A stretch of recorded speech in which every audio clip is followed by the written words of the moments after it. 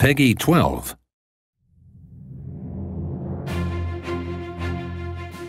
Hearts of Iron 4 is a grand strategy war game.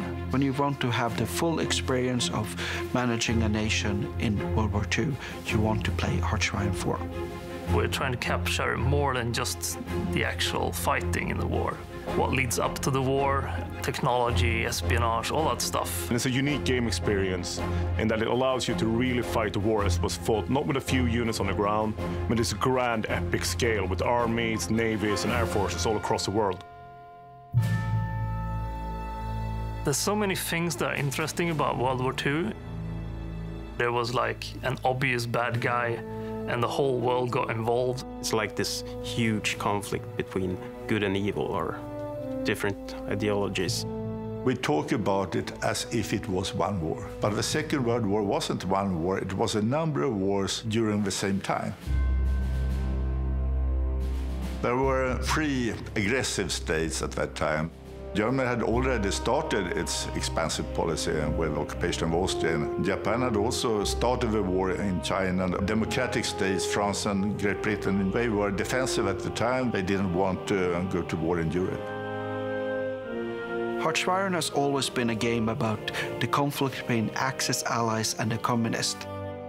Players are going to be playing with hindsight in mind. You know, they know that Hitler is going to start some shit in Europe.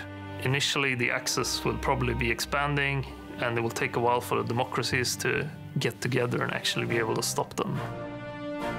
As long as you sort of follow that historically, you're going to kind of expect a fairly historical kind of playthrough, but you can also step off that path. For me personally, it's the what-if scenarios. What would happen if Japan opened up a second front when the Germans invaded Russia? If the Germans had won the race about the atomic bomb, or if Allied invasion in Normandy in June 1944 had failed, the world would have been very different. It is an opportunistic AI that will actually try to win, but they will have restrictions on how it will think depending on what leader or party is in power. The challenge is to create a system where the results of your actions truly matter. The what if, that's the question about we want to answer when you're playing Hearts of Iron.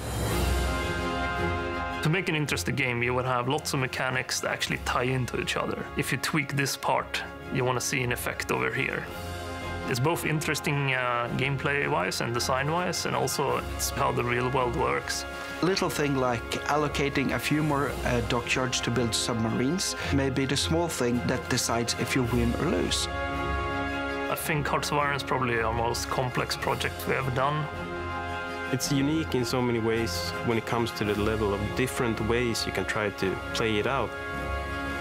We want to deliver on the promise we've given to players since the first game and really give the ultimate World War II experience. To play Hearts of Iron as we always meant it to be.